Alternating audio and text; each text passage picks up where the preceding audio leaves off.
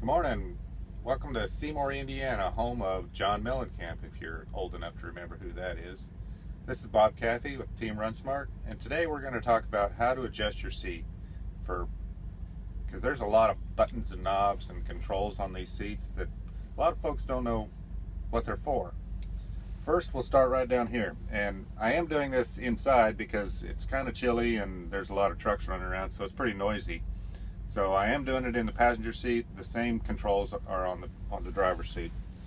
First one here is the fore and aft isolator. No, I'm sorry. This is the shock absorber adjustment. You move this and it changes how stiff the ride is.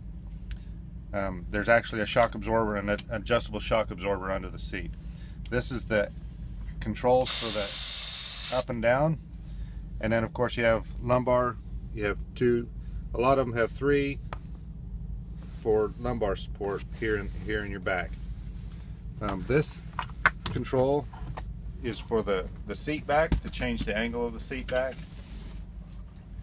And once you get adjusted, you can change the seat to make yourself more comfortable. You have controls here on the front. This is the fore and aft isolator. It allows the seat to wiggle. When it's locked, it won't wiggle. The center knob here is the actual seat cushion will slide forward. I have long legs, so I like to move the seat cushion forward, and I have just about a hand thickness between the back of my leg and the front of the seat. That's most comfortable for me. If I have it too far like this, to where I have too much space here, it seems to shut off the circulation to my lower legs. So when I'm sitting back, I'm pretty comfortable with it right here. The next control. Don't move your knees. Clear. I'm gonna rotate this seat so you can see this control. You can't rotate the seat. There you go. You still can't. Okay, so this here control is a seat tilt. So it's kind of hard to unlatch, but once you unlatch it, the whole seat will tilt back like a recliner. Can you show that one more time? And it will actually recline quite a bit. So if you have long legs like I do, you can recline it back a little bit to get the seat to support your whole leg, and then lower it to where I believe they say 122 degree angle for your leg when you're seated properly. So I tilt it back, and then I adjust my seat back. I have to rotate back around here. Well, before I do, you have one more control. This lever is the slide for the whole seat to get you closer to the steering wheel or farther away. So once I get the seat tilted the way I want it,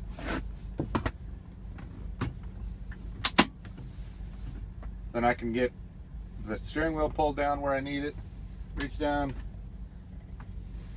move the seat forward to where I'm really comfortable, get the armrests down. I like them to where I can lay my arms on them and grab the steering wheel. It just seems to be more comfortable for me. And I guess that's about it for. Then I'll show them how quickly I can adjust it back to me, because my settings are totally different than yours are. So we can move over to the steering wheel since they've seen how the buttons work. Well, what do you think? Okay. So we're going to move over to the driver's side, and I'm going to get adjusted into that seat as if it were my turn to drive. And typically when we sit weekends or a day or so, we'll set the seat back to like factory settings to where everything's in neutral. So My settings are different than Linda's, so I will set the seat for me, and then we'll swap out, and Linda will show you how quickly the seat can be changed to fit her as well. So the seat is in a neutral position right now, so I'll just get everything set up for me.